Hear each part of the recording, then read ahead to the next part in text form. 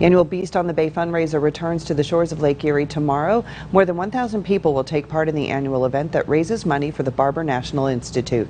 30 man-made obstacles spanning through 10 miles of sand, water, and swamplands awaits participants of all levels of fitness during the 8th annual event. Spectators are encouraged to show up and cheer on the participants. Spectators can really come and spectate from any point on the beach, but great points would be Beach 6, Beach 11, and the beach right next to the Stall Center. A 1-mile adaptive course for adults with disabilities is set up at Waldameer as well.